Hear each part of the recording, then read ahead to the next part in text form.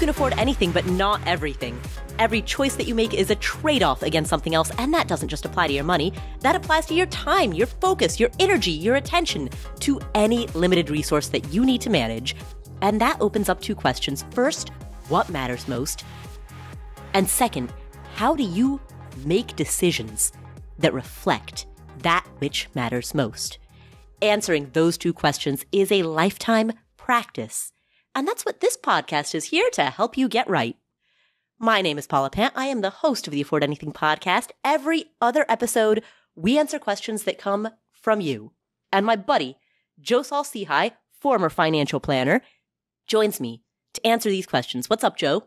Paula, I am here and reporting for duty, and I don't want to spoil this for anybody, but today we have no questions about board games, which is unfortunate, and no questions about the Detroit Lions, which is probably good. Joe revealing two of his interests. He's the former Detroit money guy and a big board game nerd, which there are many board games that teach people about money. There are. We do the day after Thanksgiving, Black Friday. I realized a number of years ago, nobody wants to listen to a financial podcast that day. They're all blowing cash, right? Mm-hmm. So I decided that day's not for our listeners, that day's for me. And so we have on a board game geek every year, somebody who's big time into that industry. Believe it or not, there's a whole cottage industry around board games. And they go through like the top 5 games that teach you about money or economics, and then another top 5 games, because people are starting to play games over the holidays with their family, like that you can find at Target that don't suck. That are games that, because most of us just go for the packaging if we don't know what to buy, and then you're disappointed when the game's horrible. So we do that every year. It's pretty fun now. It's ended up now becoming one of the most downloaded episodes we have every year. That's excellent. And I didn't even mean to talk about that. I was just pointing out a fact, 2 facts. No Detroit Lions, which is good, and no board games, which might be bad. Well, here's what the questions are about. Taylor is 24, just graduated with a master's in engineering, wants to reach financial independence, and is curious about how to pay off debts and begin to save. That's a good question.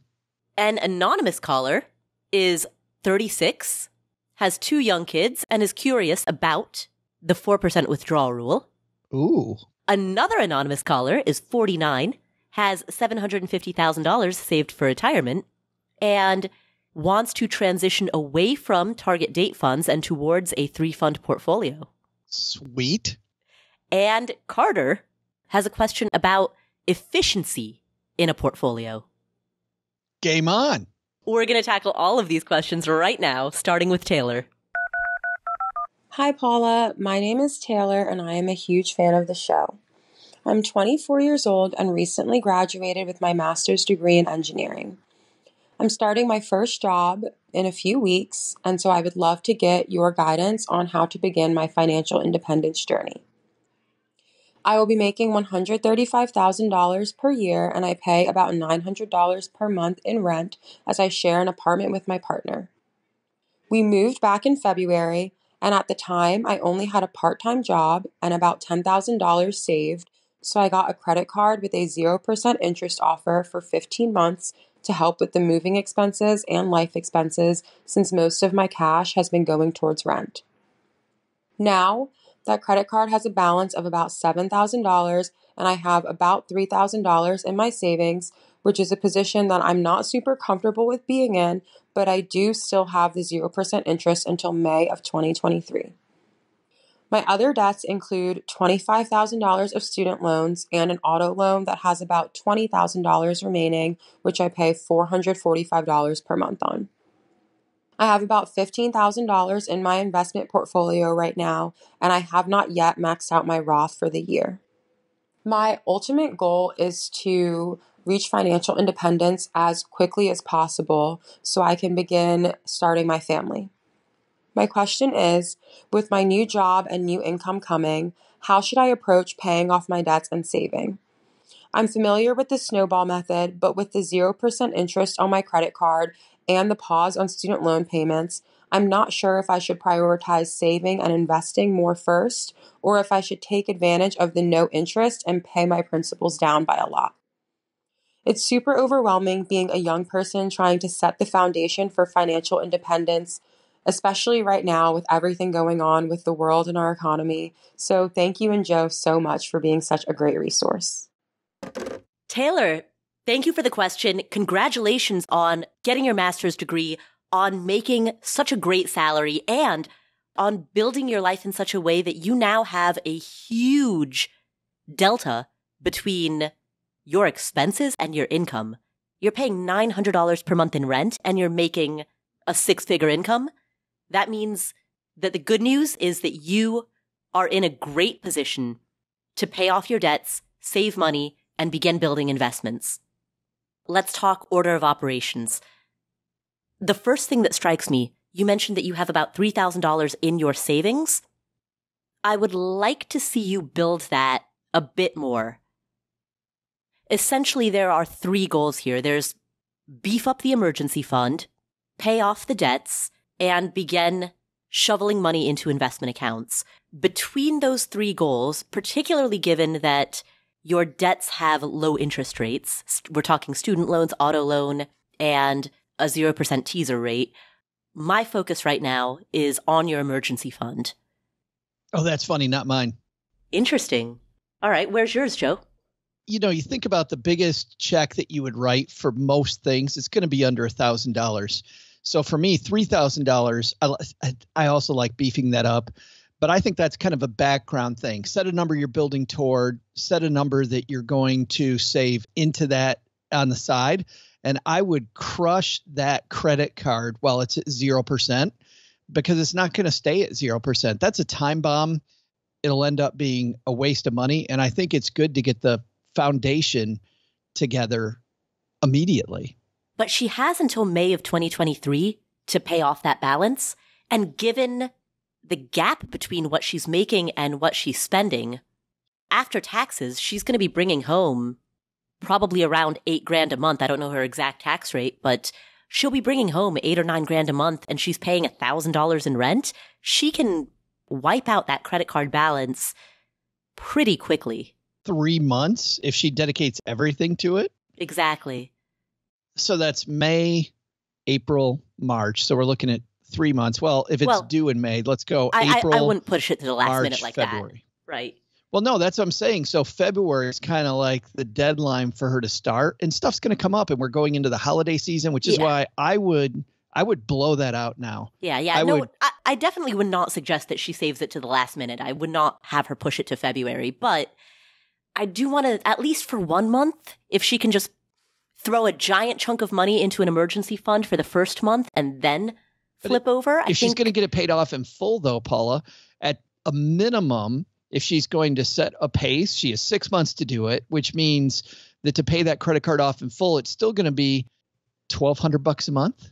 Yeah, I would not do it as a monthly bill. I wouldn't chop it up into like 6 payments and do it as 6 different things. I would instead, for 1 month, just throw a gigantic chunk of as much as she can save into her emergency fund. I would do that for the first month. And then after that, throw the next gigantic chunk towards that credit card. So basically, it's like the snowball method in terms of you're picking one goal and hurling all of your savings towards just that one goal and wiping out that goal and then moving to the next.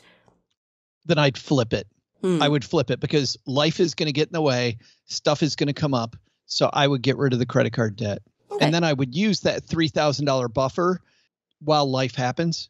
Something's going to happen in the next 6 months. I mean, it always does. The dishwasher breaks, muffler drags behind the car, something happens.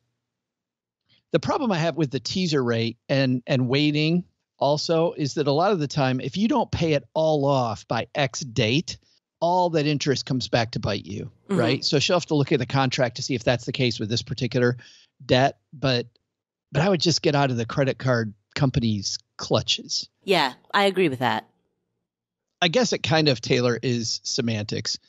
I see the way Paula's going, and I get it. And the fact that it's 0%, I get it. Either way, you seem pretty determined, and I think you'll win. I would do the credit card first. But then you know what I'd do next, Paula? What's that? I would not pay extra on the auto loan.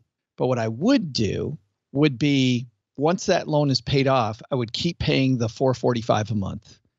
But pay Make a that, car payment to yourself? yeah, into a pay ahead fund so that you always have cash available to pay cash for your cars. Right. Exactly. I call that making a car payment to yourself. You set aside that money every month so that way the next time you need to buy a car, boom, you've already made the payments in advance to you. And it does something else too. It becomes a game. So I've found when I'm putting that money away, instead of buying a new car right away, because what a lot of people do, they get done paying it off and they go, oh, my car's paid off. Guess what? I could trade it in and start this all over again.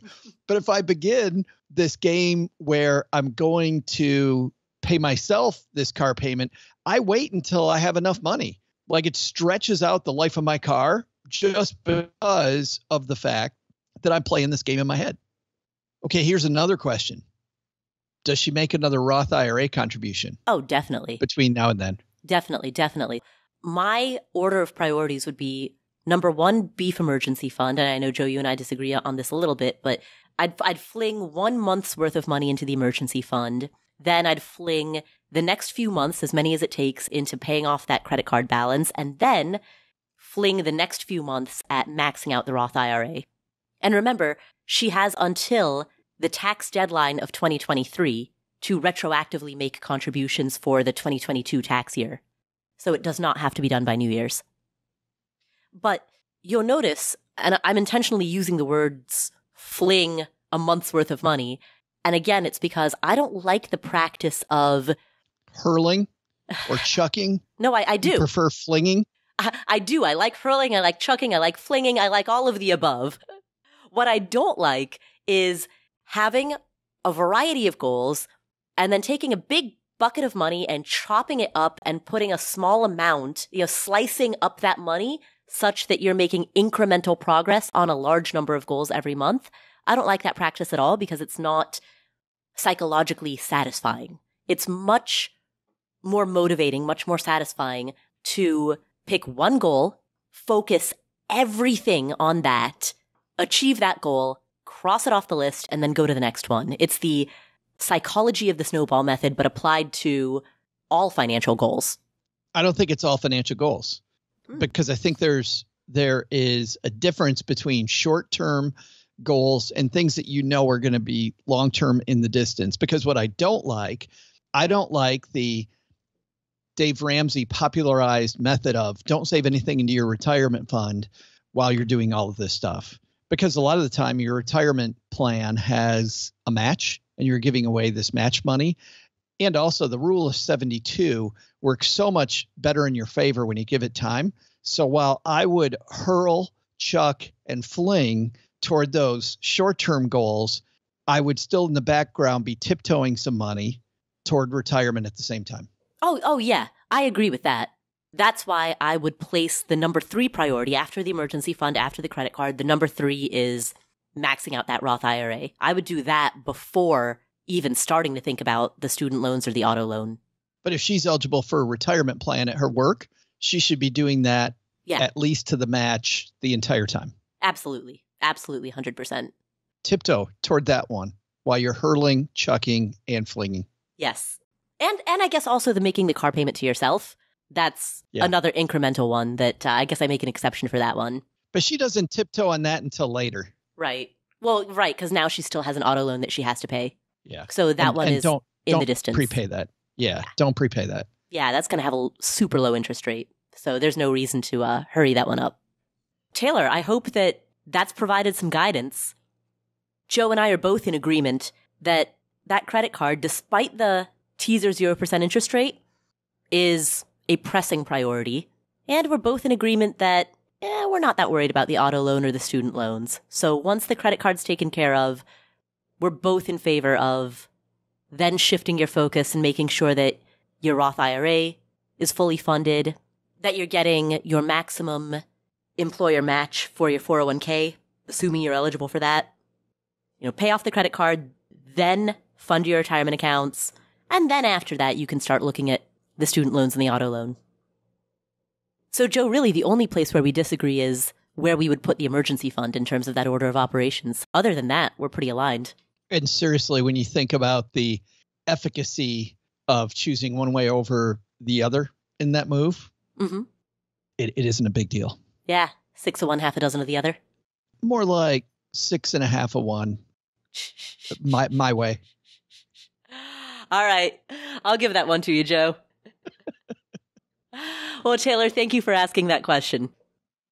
Paula, our next caller is identifying as anonymous on my screen, which means that we name every anonymous person. And in the past, we've named them after characters I've watched on television or in movies, because you don't watch television right. or movies. That's but true. One thing you do, and you're doing right now, is you are in an intense master's program in journalism at Columbia University. Mm-hmm. So we are now transitioning where Paula is naming our anonymous Afford Anything community caller inners. I think that's what we call them, caller inners. I think callers. After a famous journalist. Something. Clearly, I would never be a famous journalist because I can't find the word for callers. Yes, I am currently getting a master's in business journalism at Columbia University. And Columbia, fun fact, is where they hand out Pulitzer Prizes. In fact, like candy. Well, no, they're not really passing out Pulitzer Prizes like candy. They are still quite difficult to get. But the building for the journalism school on the Columbia campus is actually referred to as Pulitzer Hall.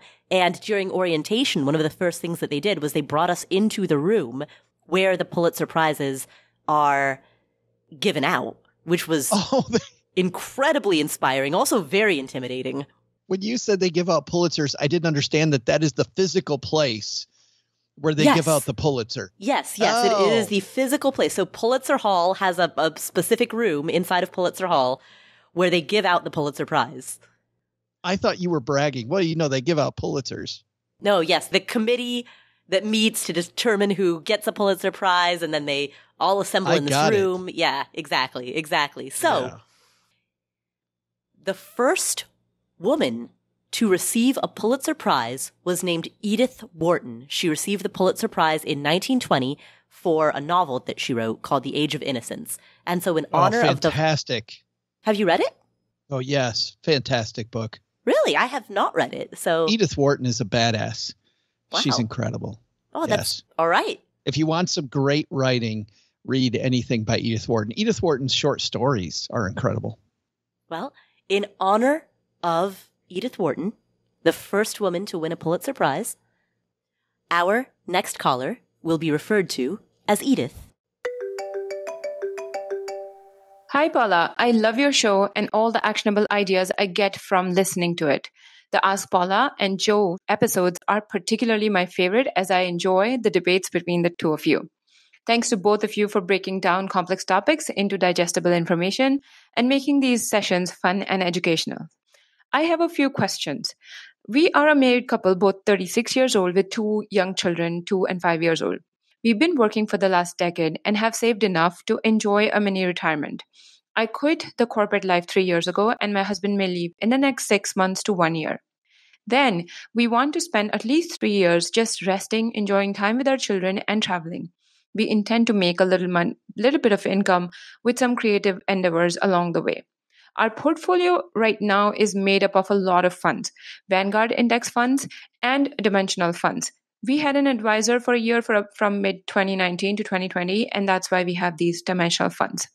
The total value of this portfolio is around $3 million, 90% of which are stocks, 6% bonds, 2.5% real estate, and 1.5% cash. We also have about $700,000 in tax-sheltered accounts like the 401k and Roth IRA, and about $800,000 equity in our primary residence. Our current household income is close to $750,000.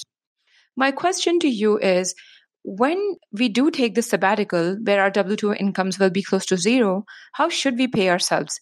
When someone says, take out 4% from your portfolio, how does that exactly work? Do you take out 4% of each of the fund or choose a subset of funds based on different factors?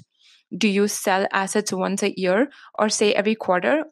And is it even possible to automate this process?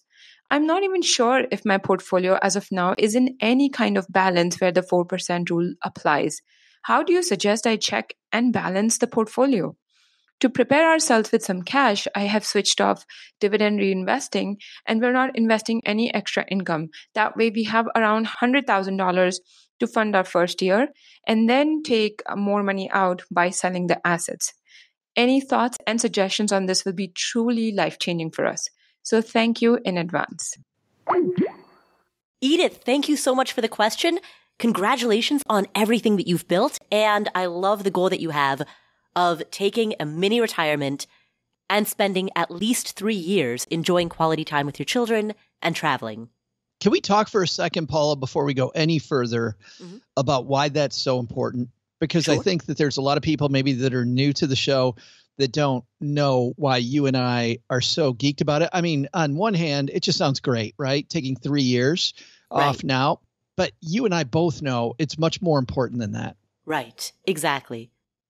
In our society, most of us have been taught to follow a linear path in which when we're young, we go to school. When we're in the middle of our lives, we work. And then at the end of our lives, we have a traditional retirement. The problem with that model is that it defers so many goals to the end of your life. If instead you can take mini retirements along the way, you don't need to a binary 0-1, I'm financially independent, I'm not, blah, blah, blah. You know, financial independence is, in the traditional FIRE, retire early model, is somewhat rigid thinking. People get caught up in this idea that if a retirement cannot be sustained in perpetuity, then it hasn't arrived yet. So people get really caught up in, have I reached FI? Have I not? I think it's far better to embrace mini retirements so that you don't have to worry about whether or not you've reached FI. So long as you have sufficient funds to be able to take a break, you can enjoy the current moment. In Edith's case, she's got 2 kids, ages 2 and 5. These years aren't going to happen again.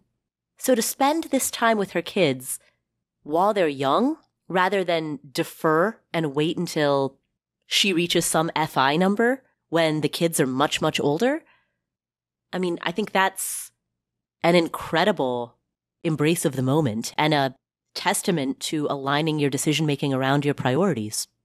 I think it also helps you create much more realistic planning around financial independence, because so many people, when they reach financial independence, they suffer from disillusionment. In fact, there have been tons of very well-researched, peer-reviewed studies that show that initially when people get to, quote, retirement, they experience elation and joy. But then the next period is this huge, huge bout of depression, just a monster bout of depression, because now that they realize that this isn't just an extended vacation, this is forever, and I'm not going back to that job, we realize how much we've mistakenly identified our whole identity around this career path that we'd had. We've identified our identity? We've identified our identity. Yes. Once again, not a journalist. Not a journalist. So I think it's important to spend some time along the way discovering who you are and who you aren't. And as you know, Paula, I very luckily got to experience this, not because I really wanted to, but Cheryl and I sold our house. We sold all of our stuff. We thought that we were going to an opportunity that Cheryl had in Arizona, and I was just going to pack my stuff, and we were going to be nomads. And I was going to be podcasting from Bali or from Portugal or wherever after this Arizona opportunity happened for Cheryl. And then we found out after we'd sold everything that there was no opportunity. And because of COVID, it was all gone.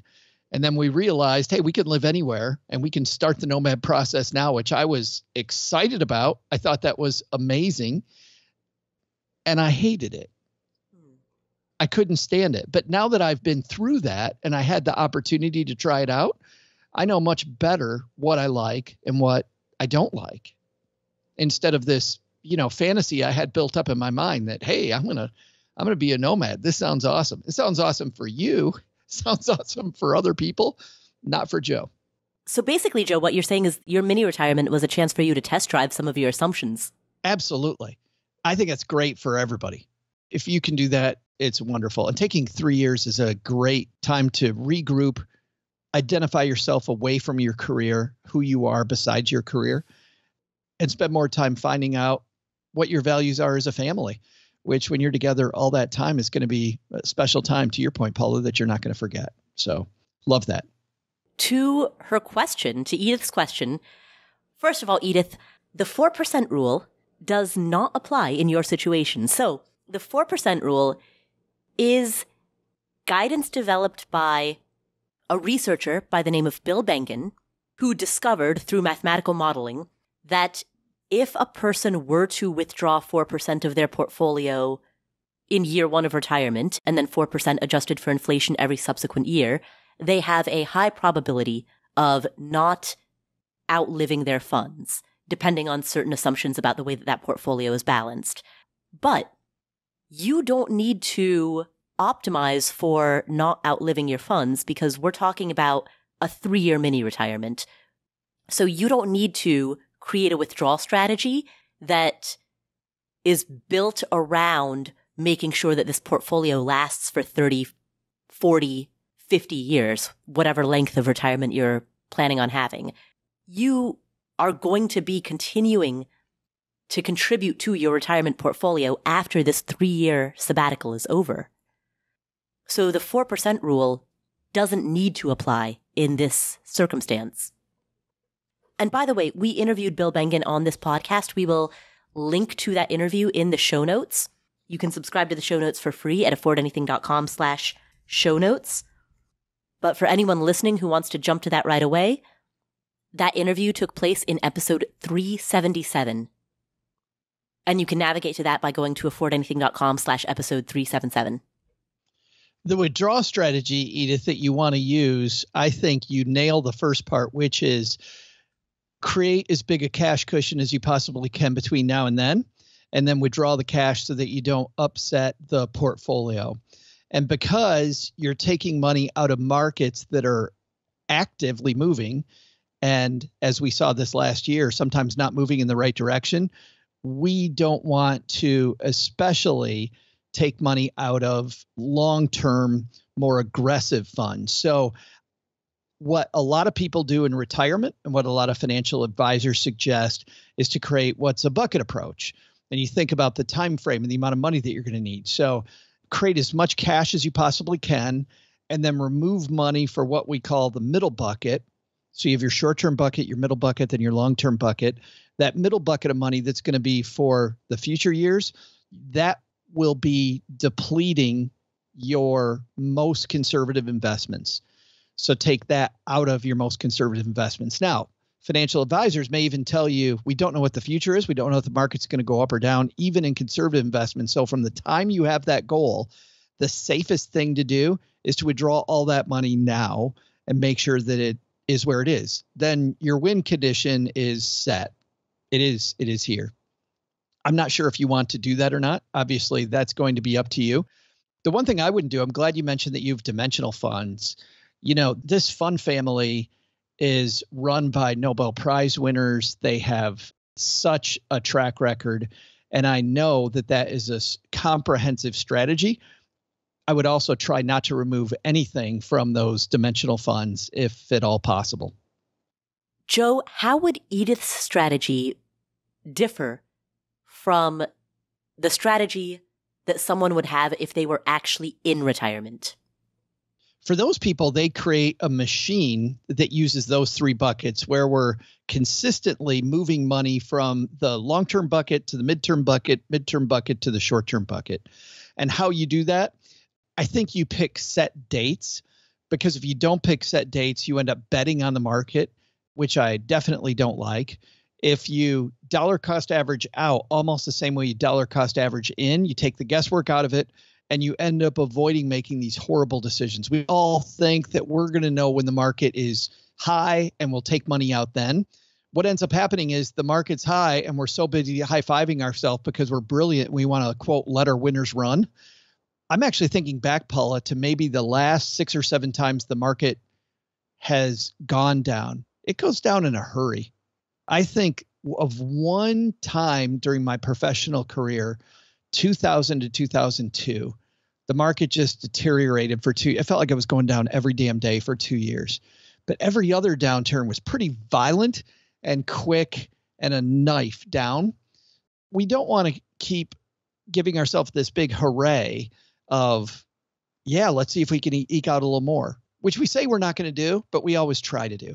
So give that away, dollar cost average out, move some long-term money to midterm money that you're getting ready to spend, midterm money to short-term money. Keep enough. Most financial planners will say keep 2 to 3 years for a retiree in cash so that you don't have to worry about the market for the next 2 to 3 years if you're at all able to. And think of how reassuring that will feel at the beginning of a 3-year mini retirement to know that all of your money for the next 3 years is de-risked. It's in cash. It can be unnerving to have a pile of cash that big, but it can also be a relief to not have to think about how to withdraw it over time because you've got your funds for the entire mini retirement sitting there. And from that point forward, it's just a matter of budgeting, doling it out. And it's funny you say that because I think most of us can just put ourselves in that spot. A year and a half ago, when you thought to yourself, my goodness, 2 to 3 years in cash, oh, that would stink. That's horrible. Because we were all on the go, go, go train, right? But then you look at this year, if you've got 2 to 3 years worth of money in cash, you're high-fiving yourself right now, Paula, because you don't have to worry about, are we in a recession? Yes or no? Well, you still need to worry about it. Don't get me wrong. But you've got this nice cushion where your retirement does not depend on it. You've got the money sitting in cash and you're going to be okay for the next 2 to 3 years. And you can ride it out with the rest of your money. How great is that? Exactly. So thank you, Edith, for that question. Enjoy this 3-year sabbatical. So great. They just keep coming though, Paula. We have another anonymous caller. So to name this anonymous caller, I'm going to run with the theme of Pulitzer Prize winners. There is only one woman who has won 4 Pulitzer Prizes in journalism. 4. Her name is Carol Guzzi, and she has won 4 Pulitzer Prizes in photojournalism. Wow. So, in honor of the woman with the most Pulitzer Prizes, our next caller will be named Carol. Hi, Paula and Joe. Thanks for all of the great information you share in this podcast. I've heard both of you, particularly you, Joe, express strong dislike for target date mutual funds. Well, you've convinced me that they're not the best bet, and I have a portion of my retirement savings in them. For a little background, I'm 49 and have about $750,000 saved for retirement between an IRA, Roth IRA, taxable brokerage, and a simple IRA through my job at a small company.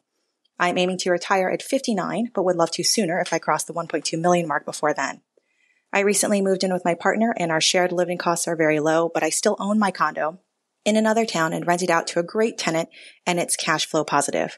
I have about $150,000 of equity in the condo and have no other debt aside from that mortgage, and I have an emergency fund in cash and I-bonds. The portion of my retirement savings that's in my simple IRA is all in target date funds. Please feel free to pause my question here to lament my choices if you need to. We don't need to, but because you said we should stop, Carol, we're going to go ahead and take a moment. Nice job that you recognized the error in your ways. And now we shall continue. I chose these because it was easiest to set and forget when I started with a company.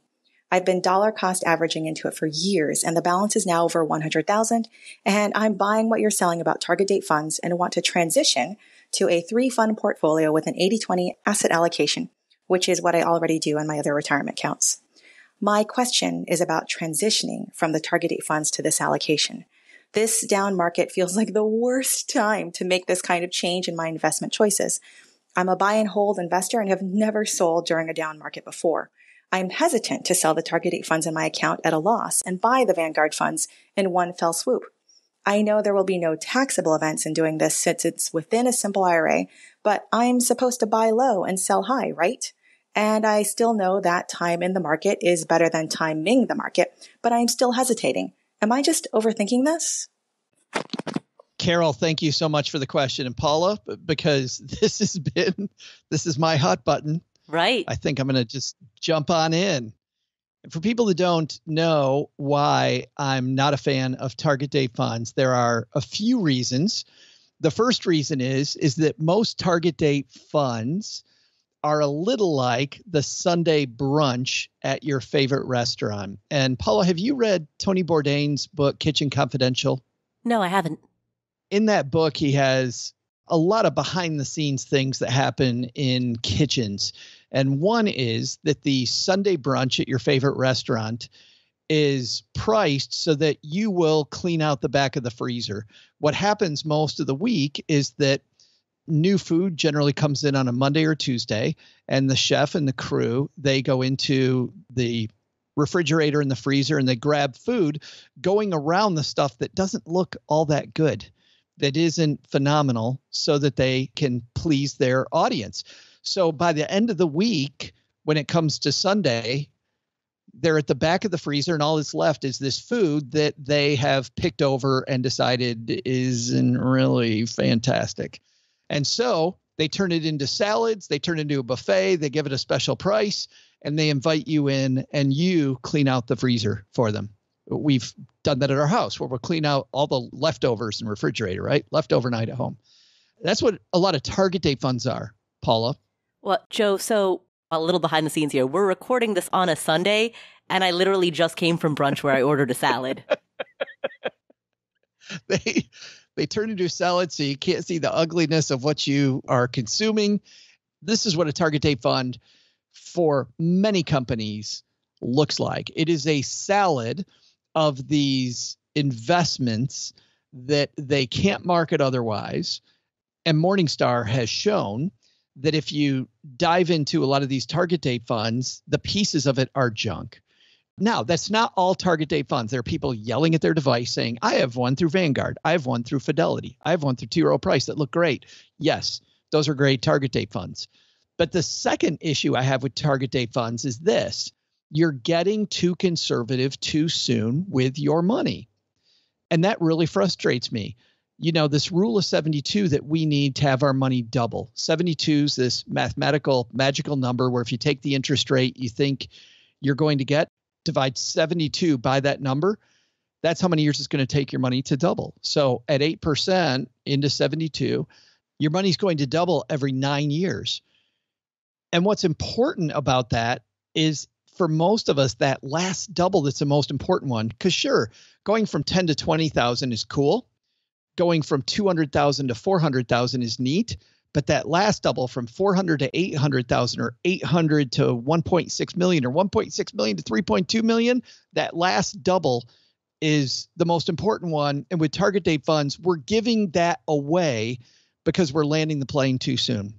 We're reducing our ability to do that at a time when we're not going to use all this money in this target date year in most cases. Now, some people solve for that by picking years well beyond their retirement date. The problem there is that, of course, then we might have our money too risky for retirement, which brings up my biggest thing, which is proponents of target date funds say that target date funds are freedom from worry. When you set up your portfolio your own, it doesn't take that much time and it's not that hard. And Paula, it's so much stickier, meaning you're going to stick with your plan. You're going to know why you have the plan, and you're saving a whopping maybe 15 minutes, maybe 30 minutes twice a year by not doing this and going with a target date fund. So there truly is almost no time savings. And the time you spend setting up your own portfolio and making it personalized is going to help you stick with it. So that's the biggest reason I don't like target date funds. So for people catching up. I should also state for the record, I am not running for political office on an anti-target date fund campaign the way Joe is. There are so many people that like target date funds that I just don't get it. I don't understand. I just think it's so easy to not use them. And there's so many advantages to not using them. The shortcut, the quote shortcut you get doesn't make sense. But that's not the big question. The big question is this: is it time now to switch? So I agree, Carol, with everything that you're saying, but you are misconstruing, I think, what some of these shorthand phrases mean. When you say, isn't my goal to buy low and sell high, and right now we're low, the answer is yes, absolutely, that's the goal. That's 100% the goal. But realize we're not really selling. We're just making an asset allocation change that more fits what you want to do. And because you're keeping the risk profile pretty much the same, you're making lateral moves in this portfolio, which means making this move for you is market agnostic. It doesn't matter if it's an up market or a down market. You're making a lateral move to a portfolio that fits you better, that has pretty close to the same risk profile. So you're not really selling. And by the way, there are people that will keep a suboptimal portfolio for this really bad reason, which is that I don't want to sell when it's low. It's always about having more money. And if I think that my new strategy is going to give me more money than my old strategy is, market down, up, middle of the road, make the move. Make the move that gives you the most cash. And I believe not having a target date fund is going to end up giving you more cash.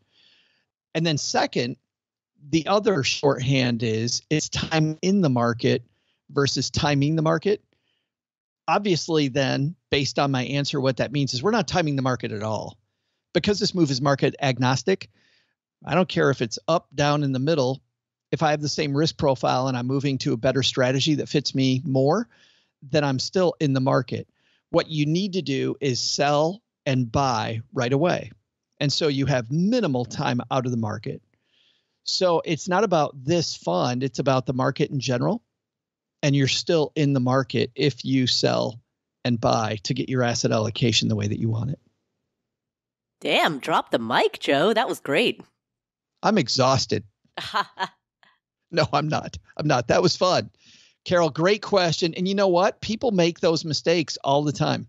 But like, I'm not going to sell this fund. I remember, Paul, I was meeting with a couple. And of course, my office was in Detroit. So everybody owned stock in the big three. Mm-hmm. Everybody owned them. And this gentleman worked for Ford, and he had 80% of his whole portfolio was in Ford stock. Wow. And as you and I know, that's something that needs to change. Exactly. And Ford stock at the time was trading at $40 a share. And he said, 40 is not a great time to sell it. I'm going to wait for it to get to 45 and then I'm going to sell it. And I said, you shouldn't bet on where the market's going to go. If you think that a different allocation is better for you, we should just make the move. Oh, I got to wait for it to go up. I bought a lot of this at 45. I got to wait for it to come back. Oh. It went down to 35. It went to 30. You know the story. Yeah. It went to 25. It went to 20. 2007, 2008 hit. The stock goes to $5 a share. Oof, yikes. And he never sold. It was sad. I ended up terminating the relationship because I said there's nothing to do. There is, if we're not going to do the right thing, because we're too busy betting on one stock coming up versus having more money. When we say buy low, sell high, it's not about that individual position. It's be buying when the market's low, be selling when we need the money, which is much, much later, and will always be higher if the economy continues doing what it's doing and you're buying for long periods of time. The story of that man, it illustrates the cognitive bias of loss aversion. The pain of a realized loss is so much greater than the pain of missed opportunity cost that people will irrationally hold on to a position because they quote unquote want it to come back. A stock does not care what price you bought it at. You make a good point, Paula, especially if we widen that out, that this is why another of many reasons why buying passive index funds is better for most people than purchasing individual stocks. And it's partly because if this were the S&P 500, this gentleman, I don't think would have cared about it getting, quote, back to 45. If the S&P was trading at 40, he didn't care, right? If it's the S&P 500, who cares about this index, about the boring stock market? It's boring. Boring is good in this case. The problem with individual stock investors is that they get wrapped up in these emotions. I bought my Rivian at X dollars. I bought my Tesla at this number. I've been holding on to Apple since whenever. So we get wrapped up in this one security instead of the bigger game, which really, I think the bigger game by far is Edith's game. How do I take 3 years off with my kids? That's the game, not whether Rivian's at my number, right? Right, exactly. It's what's it all for? Yeah. And so this is another great reason not to own individual stocks. Keep it boring on purpose so your brain doesn't start making these horrible decisions. The same can be said with crypto. People can get very attached to specific coins and invested in the idea that a given coin is going to take off. And again, ultimately the goal, as you said, is to build a portfolio that has sufficient assets such that you can live life the way you want to. And that, for the individual investor, matters much more than the price of Ethereum. So thank you, Carol, for asking that question. This was a great discussion, and I think a lot of people in this community benefited from hearing the answer. Our final question today comes from Carter. Hey, Paula and Joe. My question is this. Which is more efficient in terms of total realized cost in a taxable brokerage account for someone who's in the 24% bracket? Either A, a mutual fund like Fidelity Zero Total Market, which is going to create a taxable capital gain each year due to the distributions, or B, lower cost ETF with an expense ratio of 3 basis points, for example, ITOT. Same question applies for a foreign fund like FZILX with a 0% expense ratio versus BXUS with an expense ratio of 7 basis points. Also, can you quantify the additional value to getting the dividends quarterly, compounding earlier versus annually? In other words, the quarterly ETF dividend payouts versus the annual mutual fund dividend payout. I have to imagine this would be significant over many years. I know you're going to say this is splitting hairs and either one is great, but which is more efficient in terms of a total aggregate cost? So pay the 3 or 7 basis points or pay the taxes on the capital gains and get your dividends only once per year? That's my question. Thanks. Love the show. Hope to hear from you guys soon. Bye. Carter, thank you for the question. And you're right. You're splitting hairs. And you're also right. This truly does not matter. It is number 18 on your list of things for people to think about. And I just want to frame it that way, Carter, not for you, because I know that you framed it that way. I just want everybody else listening to realize that this obsession that we have on fees over performance is BS. It's misguided. And it's mostly because of the fact that financial writers don't understand money enough that they have nothing else to write about. And so they've got us all obsessed about fees versus being obsessed with performance. My goal is always to have more money, not to pay less, period. So I know that you framed it that way. I just want to make sure everybody else knows. Fighting fees is an important dragon. You should, with two things being equal, choose the one that's less expensive.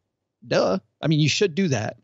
But there are so many times I've seen people avoid fees and it hurts their net worth significantly because they don't do the right behaviors and they get smoked because of it. So frustrating. Cutting off your nose to spite your face.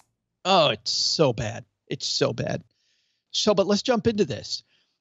I'm not going to do the entire framework you outlined.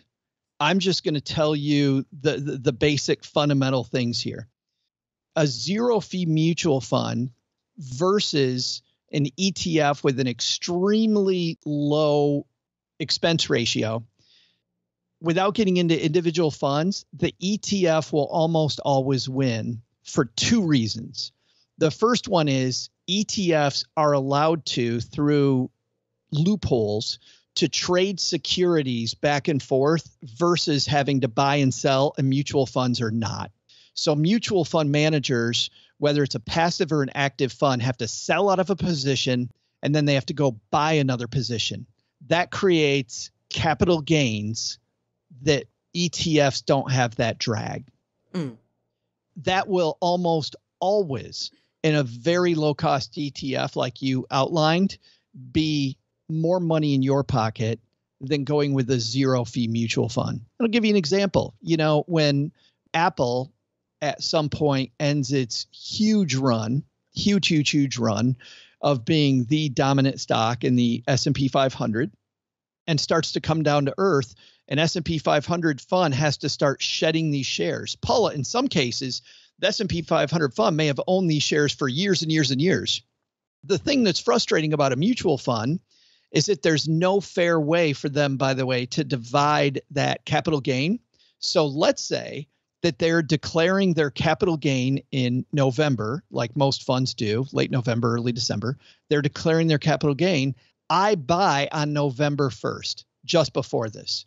I'm going to get a huge capital gain tax bill because mutual funds are like a subway. The door's opening, people are getting on, people are getting off, and they don't know when it is. So they say, hey, everybody, on this day of record, based on the percentage of shares you own, I'm dividing it. So if I get on the subway on November 1st and the conductor comes through handing out the capital gains tickets for capital gains that happened 10 years ago, 15 years ago, I'm still on the hook for that crap, even though I wasn't invested in the fund. But there's no good way to do it, so they have to do it that way. Exchange traded funds get around all of that nonsense because they're allowed to just swap versus trade. How they do that is beyond the scope of the discussion. They just do it. So over long periods of time, the drag on an ETF, the tax drag on a non-qualified ETF is going to be a lot less than it will be on a mutual fund, regardless of whether it's free or a higher expense ratio. The second thing, dividends quarterly versus annually. I've never thought about that because, again, I don't think it's hugely relevant to you getting financial security or not. But I have to think through, if it's an active fund, what the fund manager would do with that money that they're not dispersed quarterly. So the fact that they're taking the money would lead me to believe in an up market, the active mutual fund is going to continue to create more performance with this money that they would have paid out otherwise. If it's a passive fund, that money still stays in the stocks and the stocks are still going to do what they're going to do. So if the stock's going up quarterly versus annually, I think what you're looking at, Carter, is if the position stays static, then certainly I want my dividend in my pocket more often. But if I'm adding to a position that's going up, the positions themselves are still going up during that time. A mutual fund's going to reconfigure the NAV to pay out the quarterly dividend check versus they don't have to do that if they just pay it out once a year. An ETF is going to be very similar, where the dividend's going to affect the share price because of the fact that they're not keeping that money invested in the fund. Instead, they're paying it out. I haven't thought about it before, Carter, but I think it comes out closer to even than you think it does. Initially, I'm with you, where I think that, hey, having my money quarterly sounds better to me because then I get it and I can deploy it. But if I'm deploying it back in the fund, my question is, what does that do to the performance of that fund? Which is why I think it doesn't matter. Interesting brain problem, Paula. Joe, I don't quite think I got that. And if I didn't get it, then I'm sure a lot of the people listening also didn't. So I'll just restate this aspect of Carter's question. It would appear on the surface that if you are getting dividend payments quarterly rather than annually, that gives you more compounding over the long term.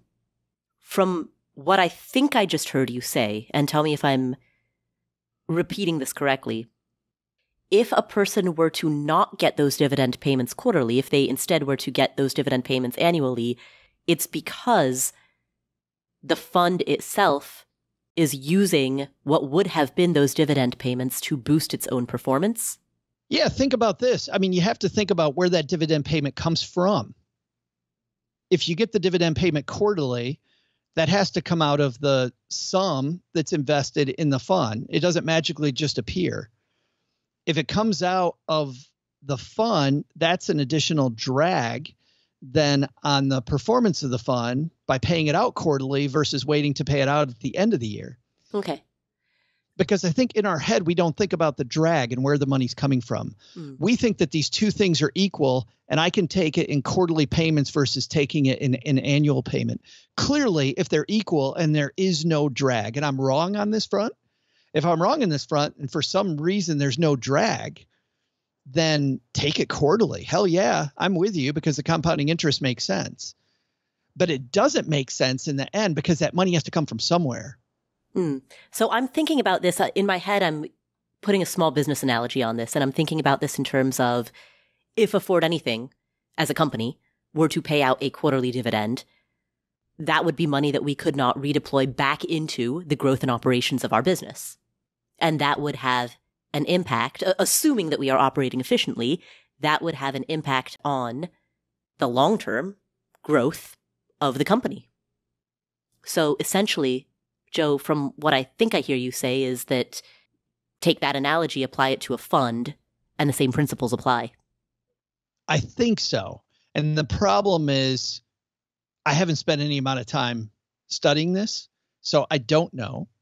But just thinking through it, that's my thought process. I will say this. If I have two funds that are the same and one pays me quarterly versus pays me annually, my bias is still toward quarterly because of the fact that the money's in my pocket. Nothing to do with anything other than the fact, if I can get my money sooner, I like having my money sooner because then I can decide what to do with the cash versus having somebody else hold on to my cash. Everything else being equal, I want it to be quarterly. And not even just for compounding, Paula, but just because as an investor, returning that money to me makes me happier and takes away some risk, right? It makes it less risky, which is why when you look at investments, and now we're going to go from Nerdville, where Carter and I are nerding out, and bring this back down to everybody's level and make it a little more fun. This is why on the risk return scale, things that pay a huge dividend are much less risky and don't go up and down as much. The stocks don't go up and down, like a railroad that pays a big dividend, because railroads are pretty locked in at this stage of the game. Not going to grow much. Spoiler. Those stocks aren't very volatile. But a biotech company that pays no dividend ever, and you're just betting on the fact that they're going to be able to continue this trend of creating new cool stuff in biotechnology, that stock's going to be all over the place. But it's that back and forth where if I get a big dividend, the share price isn't going to go up and down as much versus being on that, much more betting if I'm not getting that dividend. Right. Well, and that makes sense. Every asset gains value in two ways, capital appreciation and the income stream that it pays out. So it intuitively makes sense that if a given asset were to bias its returns towards the income stream, then in an efficient market, that means that it could not also simultaneously have the potential, a reasonable potential for massive appreciation. And companies try to attract shareholders the same way that they attract customers, right? A company needs owners. They need people to be interested in owning the company. A railroad looks at a biotech and goes, are you kidding me? They could grow 1,000% next year. If we grow 2%, we're high-fiving each other. Like, this is fantastic. So what are we going to do? And Paul and Joe sitting at the board table at Union Pacific look at each other like, oh, we're going to offer a massive dividend instead. That's how we're going to get investors. So to some degree, there's some marketing going on as well to keep the share price up. Well, Joe, that was a fantastic discussion. So thank you. And thank you, Carter, for asking that question. Carter's making my head hurt. Joe, we've done it. I can't believe it's over already. The time flies, doesn't it? It did fly. It did fly. Joe, where can people find you if they want to hear more of your work? Well, I can't believe this time of year. We have a lot of fun over at the Stacking Benjamin Show every Monday, Wednesday, Friday, wherever you're listening to us now. Coming up on Stacking Benjamins, the week before Thanksgiving, we always talk about technology deals and we talk about Black Friday deals. If you're going to be spending money this year, like most people do, stores have a plan for you. We want to make sure that you've got a plan as well. I mean, stores spend months setting up their operation so that when you walk in or you visit their website, you're going to drop some money. So we want to arm people the other way. And I get very excited about this week every year. Plus, on Black Friday, it'll be our annual board game episode again. And all of that is at the Stacking Benjamins podcast, available anywhere where finer podcasts are downloaded. Finer. Well, thank you for tuning in. If you enjoyed today's episode, please subscribe to the show notes for free at affordanything.com/show notes. You'll get a synopsis of every episode with timestamps so that you can easily refer to any question, answer, topic that you want to refer back to. Please make sure that you are following this podcast in your favorite podcast playing app. Open up that app, make sure you've hit the follow button. And while you're there, please leave us a review.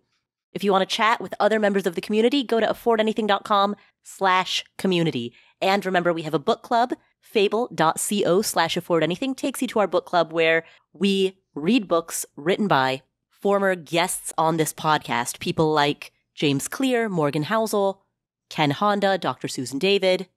We read books and have discussions, and I'm right there in there with you, chatting about the books written by authors who have been on this show. That's fable.co/affordanything. Thank you again for tuning in. My name is Paula Pant. I'm Joe Saul-Sehy. This is the Afford Anything podcast, and I will catch you in the next episode.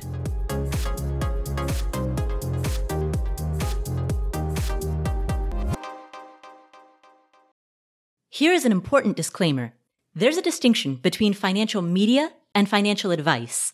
Financial media includes everything that you read on the internet, hear on a podcast, see on social media that relates to finance. All of this is financial media. That includes the Afford Anything podcast, this podcast, as well as everything Afford Anything produces. And financial media is not a regulated industry. There are no licensure requirements. There are no mandatory credentials. There's no oversight board or review board. The financial media, including this show, is fundamentally part of the media. And the media is never a substitute for professional advice. That means anytime you make a financial decision or a tax decision or a business decision, anytime you make any type of decision, you should be consulting with licensed credential experts, including but not limited to attorneys, tax professionals, certified financial planners, or certified financial advisors. Always, always, always consult with them before you make any decision. Never use anything in the financial media, and that includes this show, and that includes everything that I say and do. Never use the financial media as a substitute for actual professional advice. All right, there's your disclaimer. Have a great day.